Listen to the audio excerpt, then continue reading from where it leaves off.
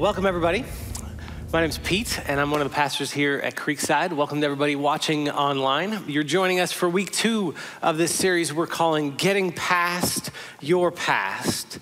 Because, guys and ladies, we all have a past. We all have a box. Imagine you were sitting with your box this morning. Someone goes, what's in that box? Get away from my box. We all have a box like this, filled with all the stuff that we've done, filled with memories of what our life has been like so far. And it's like we carry this box around, and from time to time, we're not looking at our phone, you remember stuff that's in this box, and you look at it, and I have a box like this. Literally, I'm carrying this box, but I know that it's a metaphor. I have a box, I have a past. You know what, sometimes I look into this box and I have memories and I go, there's some stuff in here I'm kind of proud of. Look at you, Pete. Look at that one. There's one time in particular, one of the shining moments. It was caught on film. It was the birth of our third child, our daughter. And she was born at home on purpose. Because the first one in the hospital was not exciting enough. So let's amp it up a little. But we had this birth at home, and I, at this point, was a veteran in childbirth. I knew how things were gonna go. I know how the female body works. I will be there for you, honey. We took the classes. I knew what to do. And it was all captured on film. There was the moment when my wife got into the big tub. And you know what? I got right in there with her. And you know what's in that tub? Ugh. I don't either, but I know the color. I remember. But there's video of me in that tub with the cup of water, just pouring that. You pour the cup of water on their belly, makes all the pain go away. And I got you, babe. I got you. Then there was moments when she had to walk around and get some movement going, and so I swayed with her, just dancing like this. It's on video, set to beautiful music. I know when other people watch the video, they're probably watching her, but I'm just watching Pete. I'm like, look at you. You are the greatest husband ever. I learned the move, you gotta push on their hips. This is key, guys, key. Push on the hips, takes all the pain away. I look at that moment, I'm like, man, Pete, you are one catch. Man. And then there's other moments in this box. There's other memories in here, like the birth of our first child, when I was no expert. This birth happened in the hospital. And you know what they got in hospitals that I don't like? Needles. And they brought out that one giant needle, and I could not be in the room, because I was gonna lose my cookies. And there was many times when I couldn't be in the room because I was going to faint. And the nurses were like, we can't take care of you right now. There's something else going on. Would you like your own room, perhaps? And to be honest, I look at that Pete and I'm like, I'm glad that one wasn't on video. We all have these moments I'm proud of, moments I'm not so proud, moments where people hurt us. Things happen to us that hurt. There's moments in here that, man, I wish if I could erase them, I would. If you could see them, I feel like it would change how you see me. You don't know those moments, but I know those moments. Moments like this box, it has power. It has power over us. Last week, Ken talked about guilt. Guilt has to do with things that we've done, behavior that we've done. But at some point, as we accumulate all these behaviors and all these things that we've done, at some point, it's not just a feeling of guilt. Oh, I was wrong there. I shouldn't have done that. At some point, these things you can kind of add them all up together and give them a shake, and what you're left with is, this is who you are. This isn't just a collection of things you've done. This is a collection that tells us who you are. And because there's bad things in this box, shameful things in this box, they actually produce a sense of shame. There's things in this box that make me feel ashamed. Shame being different than guilt. Guilt being about things that I've done, shame being about who I have become, who I am. So the question, if you could identify with this illustration, is what do you do with this box? What do you do with this shame-inducing box? Shame being that feeling of, I'm unworthy. If people knew what was in here, they wouldn't love me. I know what's in here, and I have trouble loving me. The things in here make me feel like I'm trapped. There's certain things in here that happen one time. There's other things that are like copied over and over and over because they're things that I keep doing over and over and over. And I'm like, how are there so many of those in here? And it makes me feel dirty, like I could never be clean. What do you do with this box that makes you feel ashamed? Some people will say, well, come on. I mean, because we all have one, just embrace it. We all have a box that, oh yeah, we're ashamed of those things, but we all have got it. So just leave it open and just show people what's in there. Look at all the horrible things I've done. Oh, I know I'm a bad person. Just embrace it and get over it and just tell yourself, in spite of all these things, you are worthy. Ever try that one on? It doesn't work. Because the things in here aren't just superficial stories about the birth of my children. There's deeper things in here that I can't just act like they don't affect me at my deepest levels. So I can't just embrace it and just show everybody. Well, okay, well then maybe what we should do, we should ignore it. That's what we should do. We should ignore it. Put a lid on that box. We're just going to ignore it. Act like it didn't happen. You know what? We all got a box. You got to get over it, buddy. All right? You did some bad things. You should have seen the bad things I did. You put a lid on the box and you ignore it and you run away from it. And you run. But you know what happens when you try that method?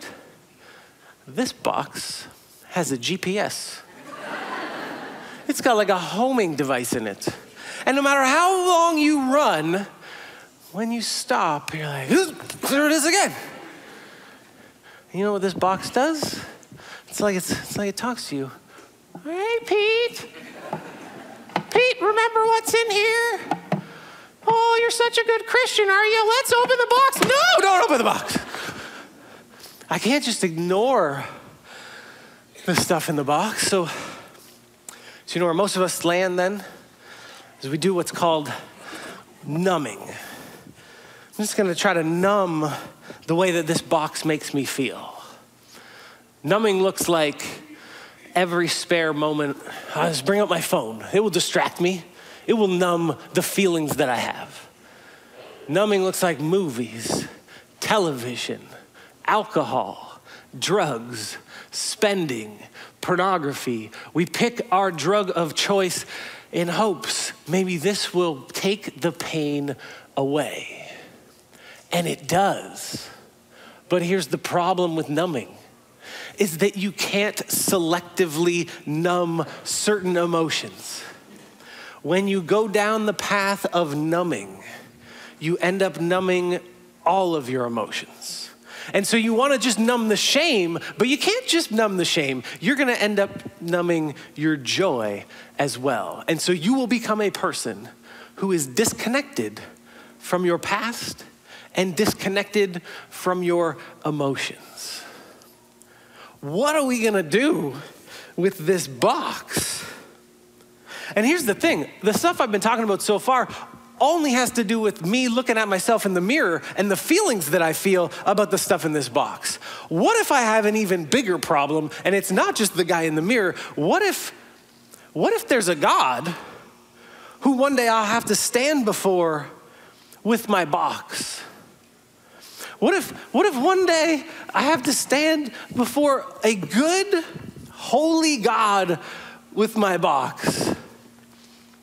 Imagine the shame I'm gonna feel then. This is what we find over and over throughout the scriptures, is that when humans come in contact with God, they are ashamed. Sin brings shame upon us. The earliest humans, when they are first created and they walk with God in the cool of the garden, it says that they were able to walk with God and they were naked and unashamed. But after they rebel from God, after they put some stuff in this box that is ugly, now they are no longer able to be naked and unashamed, and so they hide themselves, they cover themselves. They hide from God. When people meet Jesus, oftentimes they will use the language in the scriptures. Jesus, go away from me, I am unworthy. One guy even just sends a letter and he says, I don't deserve to even be in your presence or have you come into my house because I am unworthy. What if I don't just have a problem of the man in the mirror? What if I got a bigger problem and it's a good, holy God? What am I gonna do with this box? What am I gonna do with the shame that I feel from the things that I've put in here? What if there was a way that someone else could put something in this box that would somehow override what I've put in here? Because I don't think there's any way to erase it. I'm not gonna be able to erase my memory or erase the things that have happened in my past. There's no way of getting rid of them. But what if there was a way to override them? What if there was a way that the stuff that I put in the box gives me an identity of shame, being ashamed? What if someone else could put something in the box that would give me a new identity, one where I don't have to be ashamed? This is the amazing story of what Jesus does for us. Jesus comes and he takes our sin and our shame upon himself and he carries it far away. And he doesn't just forgive us of those things. He also sets us free to live a new identity in him, connected to him.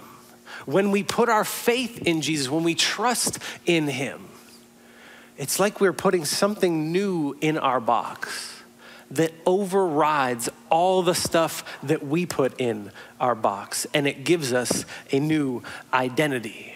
The Apostle Paul, who wrote for us much of our New Testament, uses this as one of his mega themes. This idea that when Jesus comes into our life and we attach ourselves to him through trusting in him, that we get a new identity. You can find it so often throughout his letters. I just want to give you a snapshot of a couple of the ways that he says it.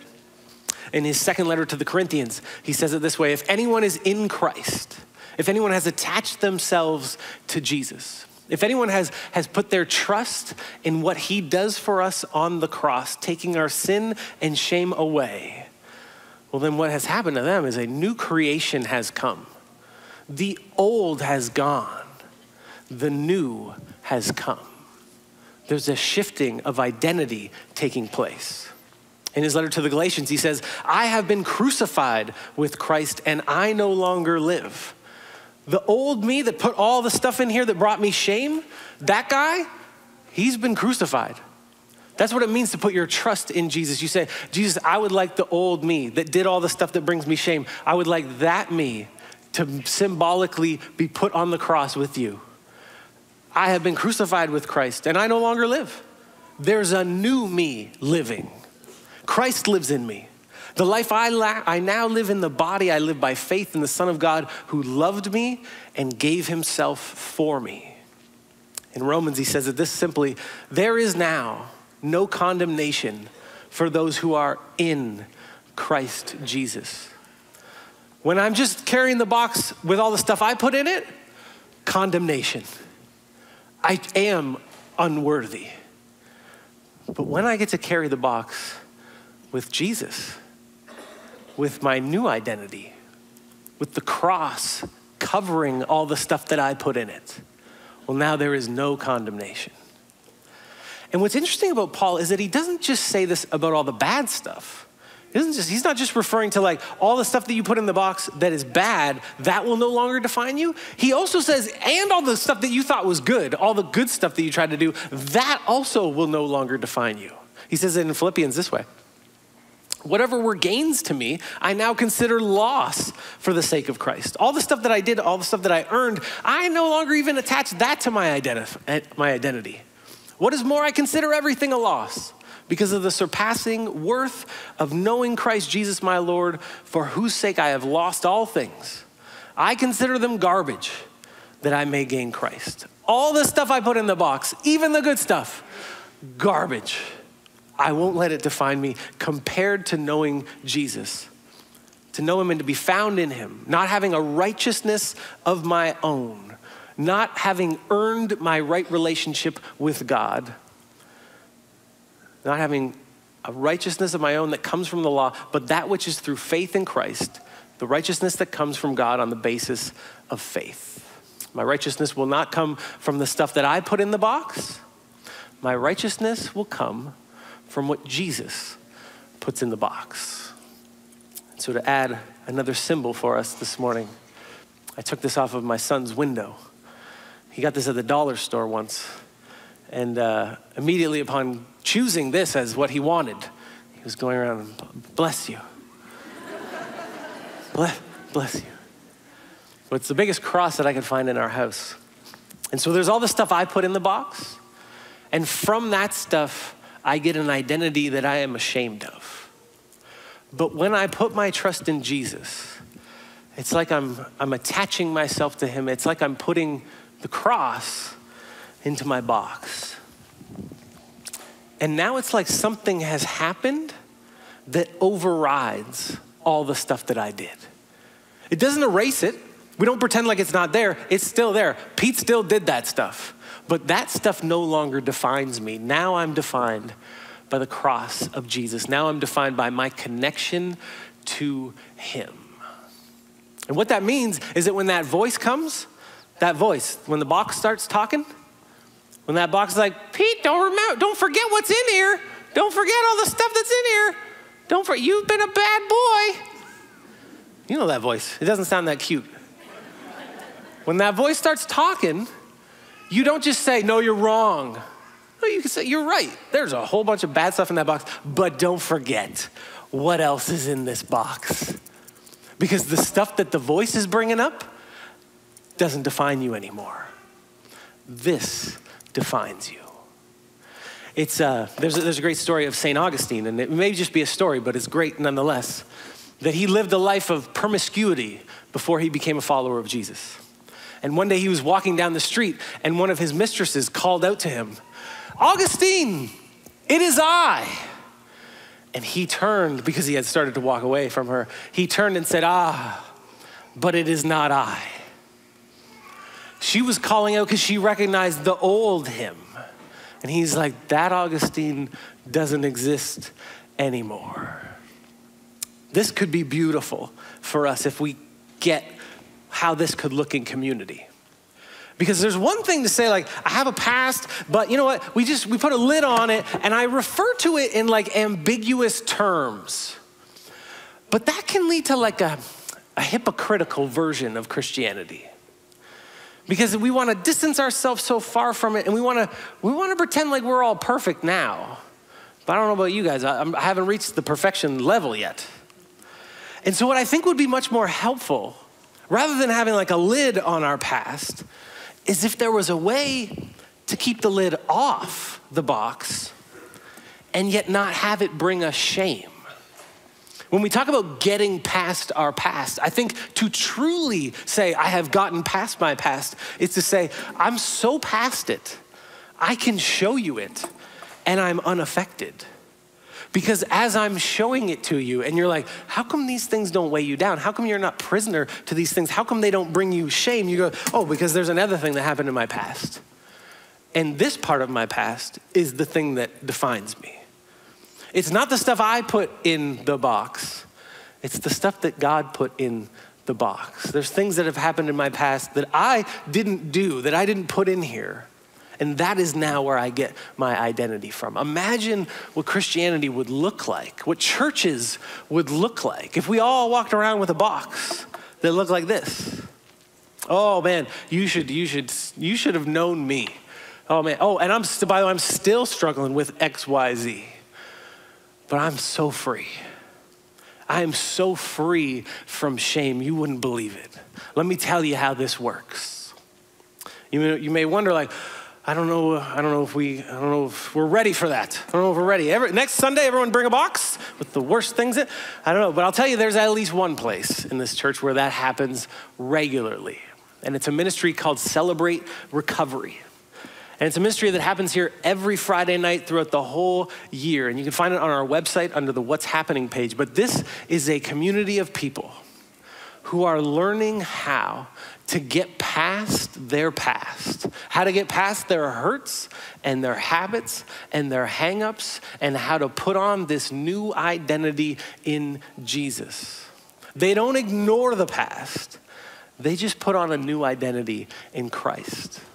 And if you have that feeling of like, I have that box of shame, I strongly encourage you to check out Celebrate Recovery on Friday nights. Now, to end this morning, I want to tell you a story from the scriptures that to me illustrates everything that we've been talking about so far today. Where did I put the clicker? There it is.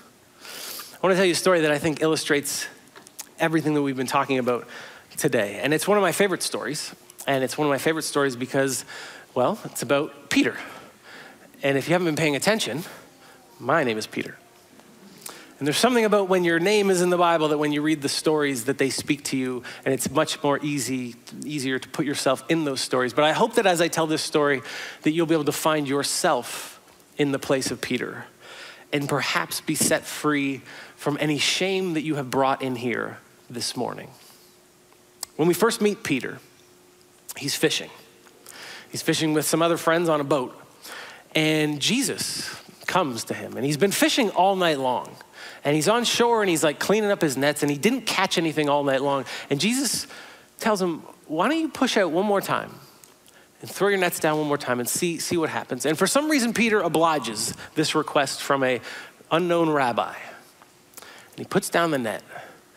And he experienced this miraculous catch of fish. So much fish that he can barely get it all into the boat. And when he has this moment with Jesus, he doesn't say, oh, thank you, Jesus. I mean, I was clearly like waiting for my miracle, and finally my miracle showed up because I was worthy of a miracle. He doesn't say that. He says, Jesus, get away from me because I'm a sinful man. What he says to Jesus upon experiencing this miracle is, Jesus, I have a box that brings me so much shame that in your presence right now, I would prefer that you go away because I feel naked and I am ashamed. But Jesus says to him, no. You are going to now come and follow me. And Jesus gives him a new identity. He says to Peter, you will no longer fish for fish. From now on, you will fish for people. Peter says, I got a box with all this stuff I put in it. And Jesus comes to him and says, I'm going to put something new in it. I'm calling you to a new identity. You, from now on, will fish for people. And then Peter walks with Jesus for some 3 years. And he learns how to be a disciple of Jesus. He learns about this kingdom movement that Jesus is bringing into the world. He learns what King Jesus will be like and is like. And he walks with Jesus for 3 years. But then Jesus is arrested and he's tried. And we get a scene in John chapter 18 where it's kind of like two things are simultaneously happening. One is that Jesus is being questioned and he's being beaten. And then just off, somewhere like kind of in view of this, Peter's gathered around a fire with some servants and some guards.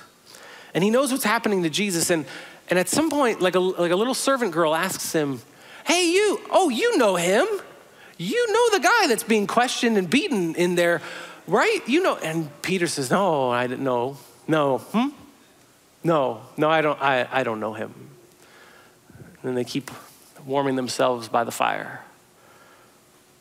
And then they ask again, you know him. Then they ask again, no, my cousin. My cousin was there when you chopped off the guy's ear. You know him. And 3 times Peter says, I don't know. And when Peter does that, I want you to imagine that he is placing something in this box that he will never forget. The shame of this moment will never go away for him. Imagine when he says it that 3rd time, I didn't know him, and then the rooster crows, and it's like it locks it in for all time. I am gonna carry this memory for the rest of my life. And then Jesus dies. But then he resurrects from the dead. And then he appears to Peter and some of the other disciples in an upper room. And we're not told a lot about what happens there. We're not told about the individual disciples, but I like to picture it this way, that Peter has still some unresolved shame. And so Jesus shows up and he speaks to the disciples, peace. And I just picture Peter in the back of the room holding his shame, because his last, most powerful memory of Jesus was when he betrayed him. And maybe like Jesus shows up and he had a bit of a speech, and then at some point Peter's like, hey, Jesus, could we just talk about this for a second? And then Jesus is gone. And then a week later it happens again. He shows up in a room where the doors are locked, and Jesus, peace be with you. And then Peter goes, okay, Jesus, I just would like to address this. And then Jesus is gone. And he was like, man. And maybe he felt like, that's what I deserve. I'm probably just gonna have to carry this around for the rest of my life. I guess I blew it. Like, he showed up once and gave me a miracle. I walked with him for 3 years and saw miracles. I guess I've just blown this opportunity. And the next time that we see Peter, in John chapter 21, he's back in Galilee. He's back where Jesus first called him. Have you ever been back to a place that you never thought you'd be back to? I can't believe I did that again. I can't believe I clicked on that again. I can't believe I said those words to them again. But I'm back here, and Peter is back in Galilee. He's back fishing. Jesus said, from now on, you will fish for people. And Peter is back fishing. But Jesus has not given up on Peter. And so after another night of fishing and catching nothing, they see a man out on the shore. They don't recognize that it's Jesus, but Jesus yells to them, put down the net on the right side. To which I'd imagine somebody said like, oh yeah, the right side. But for some reason they do it, and they have a miraculous catch of fish. And then upon this miraculous catch of fish, Peter, it says he wraps his coat around him, I don't know why, and jumps into the water, and he's gonna swim to Jesus. Because he was probably way younger than we often imagine him, and he's so impulsive. But I also like to imagine that he's still carrying this box around. He's swimming with this box because he's like, maybe if I get to shore first, I could have a moment with Jesus and we could talk about this, and I could find out like, am I in, am I out? What's gonna happen? Like, what do we do with the thing that I did? Like, you rose from the dead. You obviously know that I denied you 3 times. But John doesn't tell us that he got to shore early.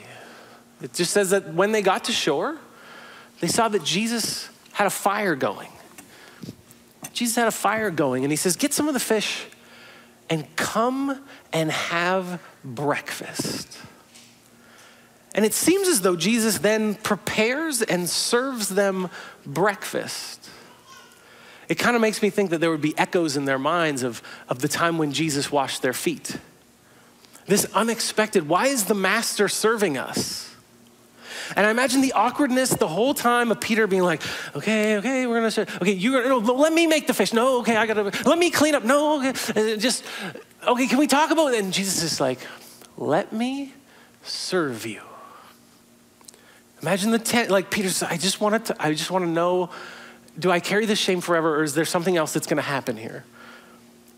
And after serving Peter, Jesus says, okay, Peter, you want to talk what's in the box? Peter, Simon, son of John, do you love me? Do you love me more than these, he says. And we're not sure what he means by these. He might have meant the fish. He might have meant his old life. He might have meant the other disciples there. Peter, do you love me? Peter says, Jesus, you know that I love you. And then Jesus says, good. Take care of my lambs. Feed my lambs. At which point Peter must have felt, oh, thank goodness. My calling is still in place. The identity that he gave me is still in place. Oh, okay, thank you. And I imagine he'd been like, thank you, Jesus. And Jesus says, Peter, do you love me? Oh, we just talked about that. I do, yes, I do. You know that I love, you know it. I just said it and you already knew it before you asked. You know it. Jesus is like, then take care of my sheep. And I imagine he's like, so good to be free. And Jesus is like, Peter, do you love me? And when he asked the third time, it says that it hurt Peter. It hurt him because he denied Jesus 3 times. And now Jesus is acting, he's bringing it up 3 times. He's asking, do you love me 3 times? Peter replies a 3rd time, Jesus, you know that I love you. And Jesus says, good, take care of my sheep. What is Jesus doing in this moment? Is he rubbing it in? Is that who Jesus is to you? You mess up and he comes, oh, he's the Jesus that likes to rub it in, make you feel as terrible as possible. No. Jesus is recreating a moment. Peter, you put a whole bunch of stuff in this box. You took the moment where you first met me and I called you and then you lost that somehow. So let me recreate that moment where you first experienced my goodness, my miracles. Let me recreate that moment for you. Peter, you were once gathered around a fire. By the way, John uses a word only twice in his Gospels. It's the word that we often interpret as fire, but it's actually heap of coals. In John chapter 18, when Peter denies Jesus 3 times, it says that he is gathered with other servants, warming himself around a heap of coals. The only other time John uses that word is when Jesus builds a fire and cooks breakfast around a heap of coals. Peter, you kind of lost the moment of your original calling, so I'll recreate that miracle. Peter, you had a moment where you denied me 3 times around a heap of coals, so I will now recreate a moment around a heap of coals where you affirm how much you love me. It's like he's saying to Peter, Peter, if you never saw me again, you would have carried this around your whole life and been haunted by it. This would have haunted you. Every time you went fishing, you would have remembered how you messed up. Every time you smelt a fire, every time you saw fire, you would remember how much you messed up and you would be filled with shame. It's like he's saying, Peter, you put all these things in this box. Let me come to you now and put something new in that box. Now, when you fish, you'll remember you can't outrun my love. I'll keep finding you every time you go back to fishing. Now, every time you're around a fire, you'll remember how you messed up, but you'll also remember how I came for you and I called you again. You're still mine. You'll feel that shame try to speak to you. But then you'll also hear my voice with more power and more authority say, take care of my sheep. I still have a purpose for you. Jesus has come and had breakfast and he recreates this moment. And then he asks Peter the only question that matters. Do you love me? It's a question about focus. When Peter was gathered around the fire and he denied Jesus, he was focused on himself. He was worried about himself. What's going to happen to Peter if Peter says that he knows Jesus? He's probably going to find himself with you. He was focused on himself. And Jesus says, stop looking at you. Stop looking at being concerned with what's going to happen to you. Do not look inward to find worth and, oh, maybe I look in and there I'm enough. No, you are not enough. You are not worthy. But if you look at me, and if you love me, then you will find that you are caught up by that love. And in that love, you will be given a new identity. Is there anybody that came in this morning carrying a box, a burden, shame? It's so heavy. You had it covered up and you're like, nobody else knows, right? Nobody else knows? Okay. And Jesus is inviting you. Come and have breakfast. Come and put the box down. Let's have breakfast. What is breakfast? Breakfast is a chance at a new beginning. Come and have breakfast and let me serve you. Let me show you how good I am.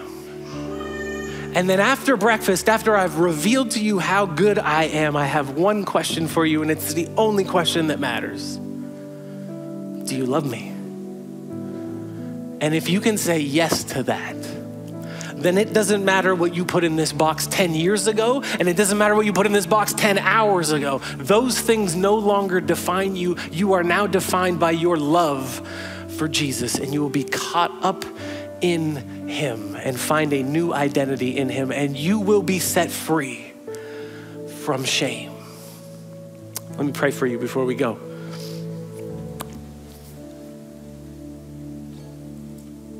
Jesus, thank you that you come to set us free.